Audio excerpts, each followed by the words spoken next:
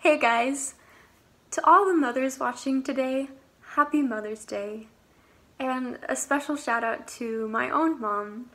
Mom, thank you so much for everything. I love you so much. I'm sad that we couldn't be together today as originally planned, but we can be all the more excited for next time. Mother's Day, and I think birthdays too, should really be called miracle days. If you think about it, life itself is truly a miracle. There's no other word to describe it.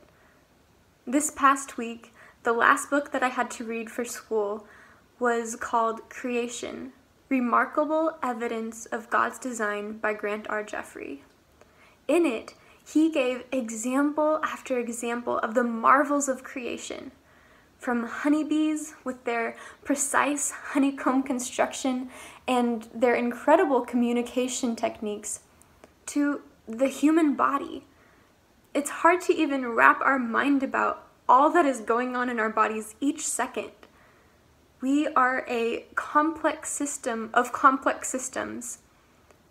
Did you know that one of the most complex organs ever is the human eye? Sometimes it's one of those organs that we take for granted, but when I read how the eye functions and how it is formed, I was in awe. I'll read you a quote from Jeffrey's book just to make sure I don't botch this up.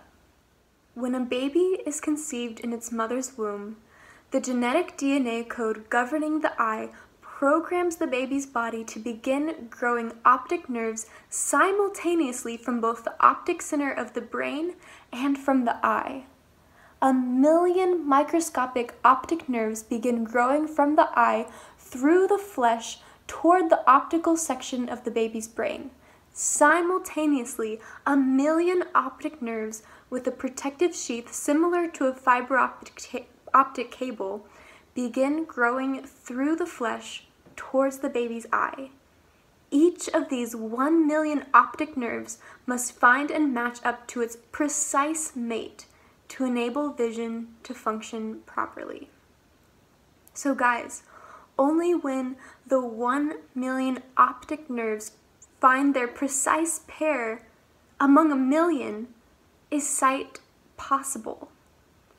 And yet each day, millions of babies are born with the miracle of sight. And guys, this is only the tip of the iceberg in terms of the complexity of your eye, not to mention the rest of your body. It blows my mind how anyone can look around at creation and say that it must have happened by chance, a random succession of mutations. This type of precision doesn't come from randomness. To take an often used analogy, if you saw a watch laying somewhere, would you automatically assume that it just came together by accident? Or would you conclude that it was intentionally made and designed by someone? I think any of us would be crazy to think that it just happened with no direction whatsoever. And yet, many people look at the human body, which is infinitely more complex than a watch or anything ever created by humans, and say that we're just here by chance. For me, I have to conclude that there is a designer, a creator. As humans, we are often in awe of the creators of incredible technology.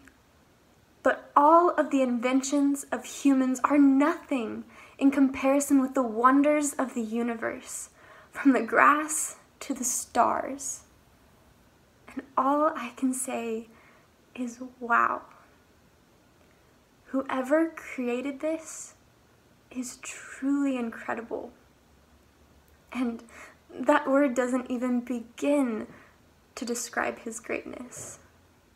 But what is even cooler is that this amazing creator and designer who transcends time and space chose to make himself known to us.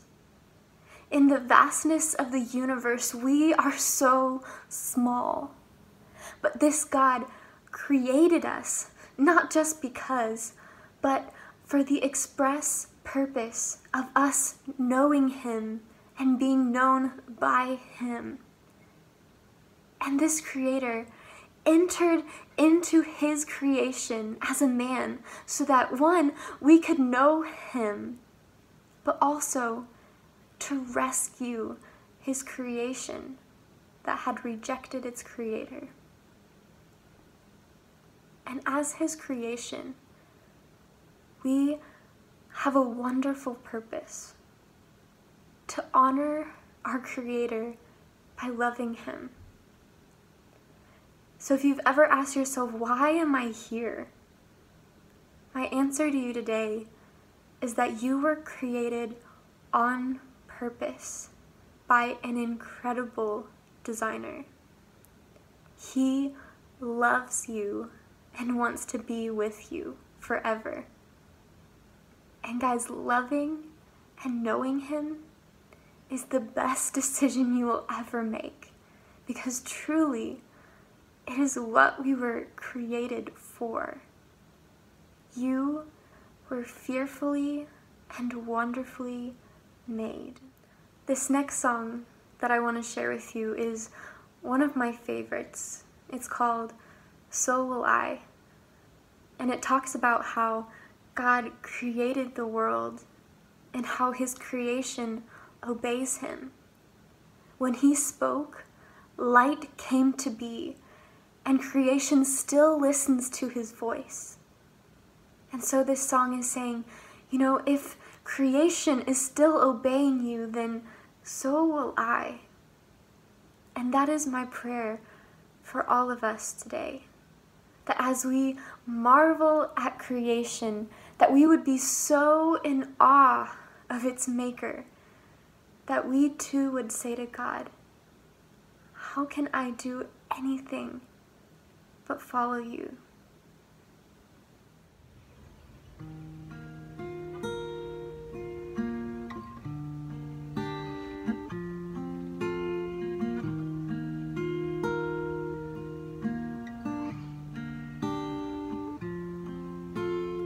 God of creation,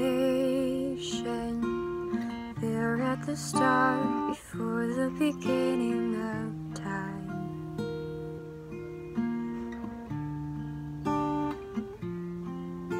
With no point of reference, you spoke to the dark and fleshed out the wonder of light.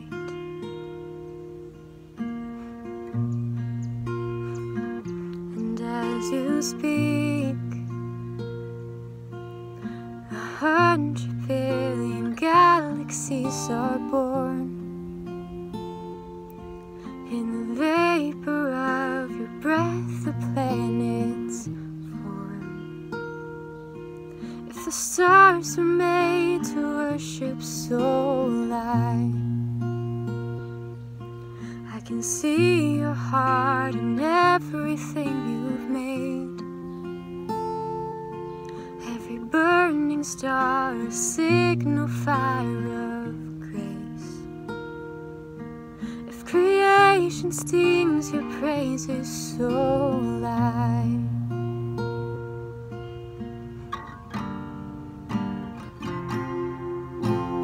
God of your promise, speak in vain, no syllable empty your voice.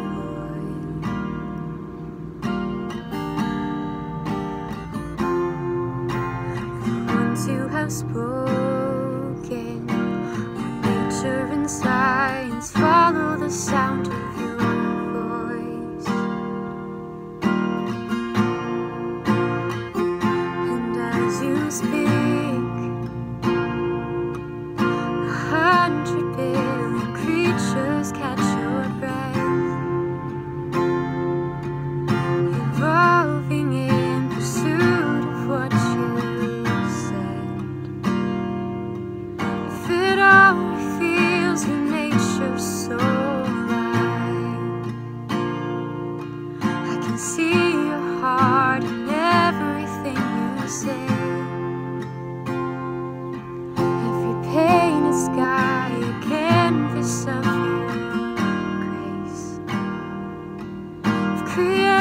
still obeys you so light.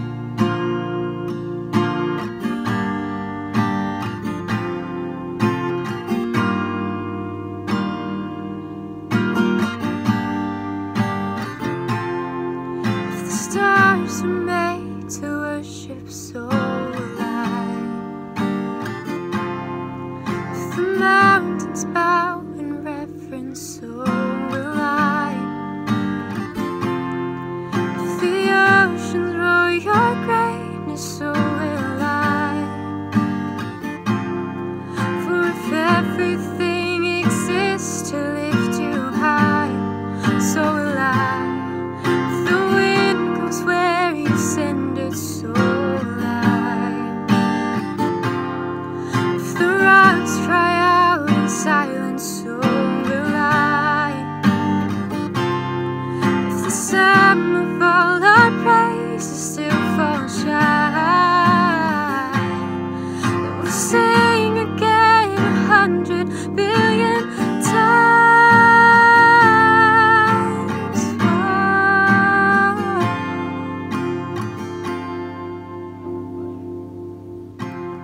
God of salvation, you chase down my heart through all of my failure and pride.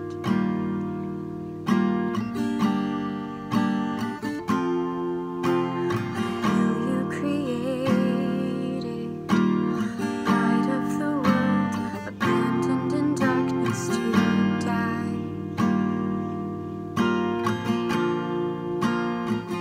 And as you speak, 100 billion failures disappear.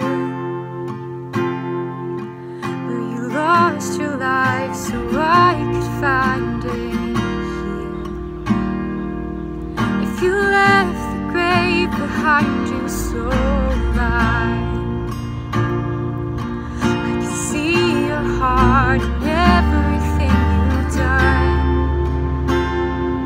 Every part designed in a work of art called love. If you gladly chose to